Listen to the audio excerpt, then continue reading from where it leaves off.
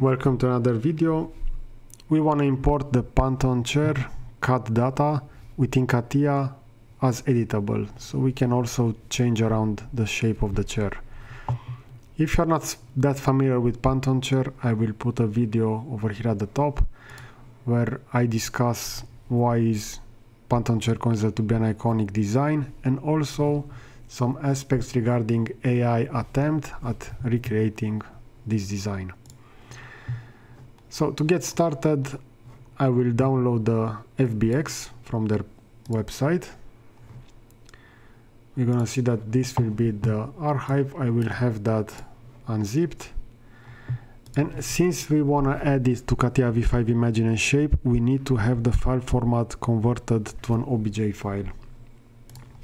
That means that we're gonna make use of Blender to do that. So go up to File, Import, FBX, Downloads, and we're gonna see this is the file that was downloaded, and we're gonna have this imported.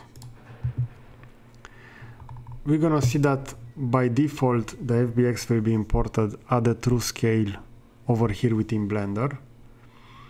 We know that because if you're gonna go to measure, and I'm gonna enable snapping, the default cube in Blender has 2 meters, and we're gonna see that the FBX will be around 80 millimeters.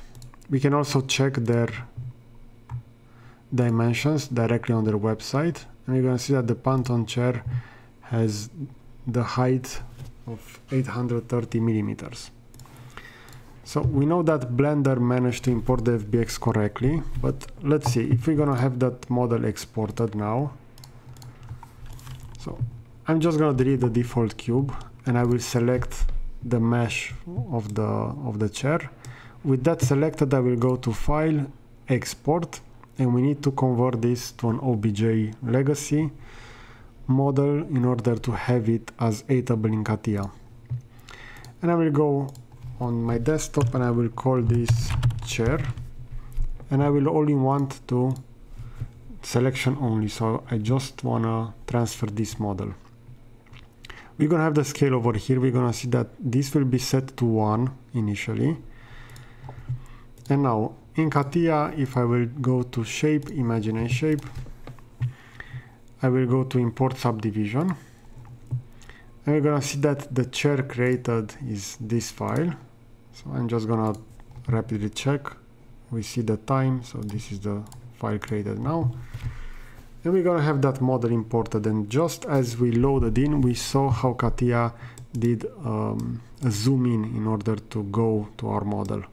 So if I'm gonna attempt to measure this model, so I will press Escape in order to have that model loaded.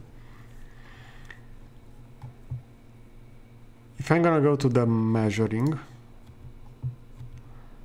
we can do that most easily within, let's say, generative shape design or part design, and just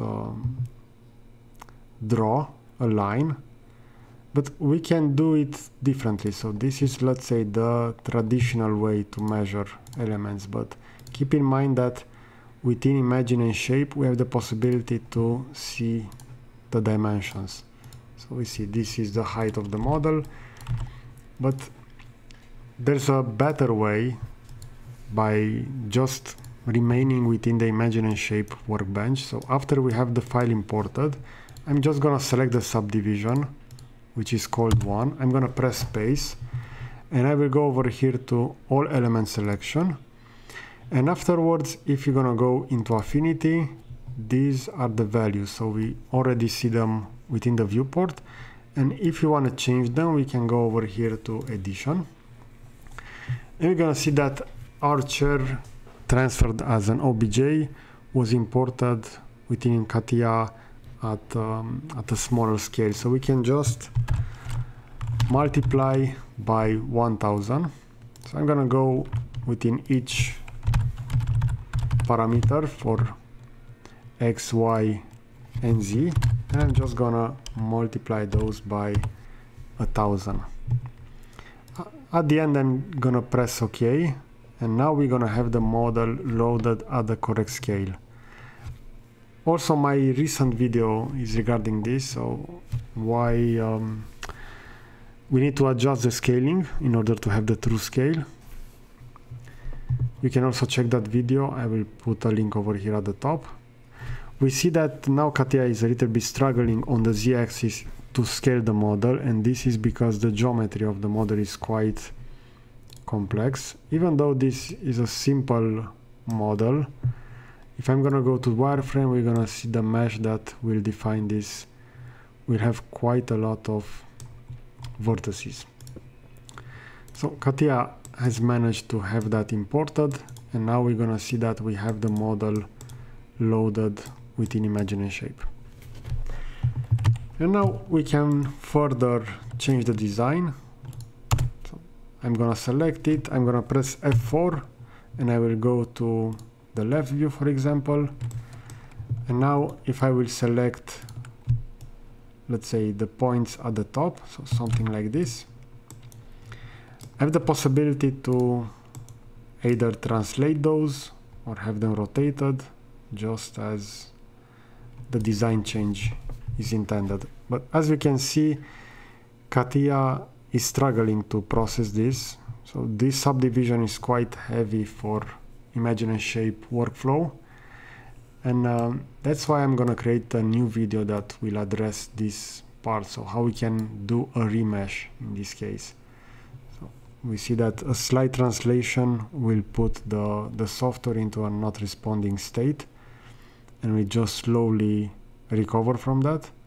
And this is because there are a high amount of points. The same will happen to a rotation. So I am able to change this, and at the end, if I will press spacebar in order to close the tool palette and the changes, we're gonna have the model change. But as you can see, this is not that great. So CATIA struggles, but we managed to have that shape at the top translated and also rotated to change that.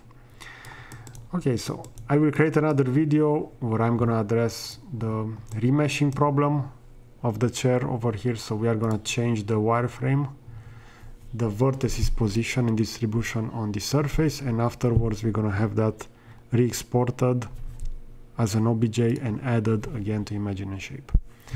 So I hope you find this content useful. If so, I will position another similar video over here to the left, and also a subscribe button to the right. Please consider to subscribe if you enjoy this content. Thanks for watching, see you in the next video.